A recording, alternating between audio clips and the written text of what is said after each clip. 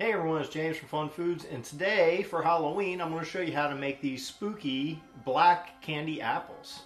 Now you can make them plain just like that, or you can make them with some red candy melts on top to make it look like blood. So whichever way you want to do it, just keep watching and I'll show you step by step how to make these. Start by rinsing and drying off some apples.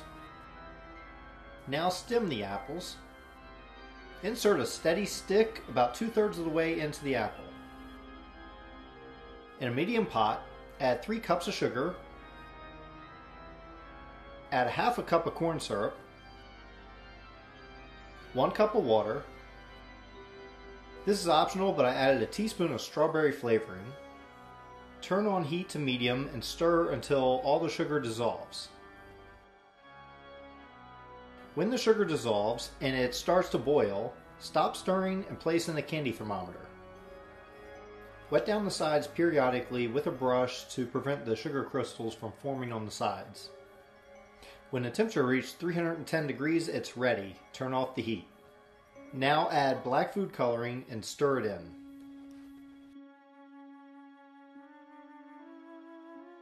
When the candy has stopped bubbling, dip an apple in and slowly spin it around.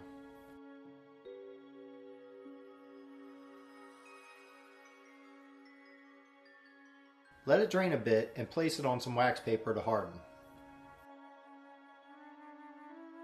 I have melted some red candy melts and I have them in a plastic bag with a small hole cut out.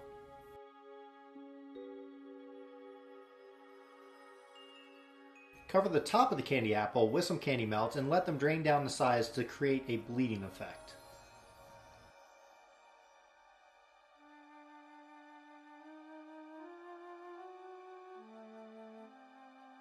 Well, thanks everyone for watching to see how to make these spooky candy apples. I hope you enjoyed this video, and if you did, please hit that like button.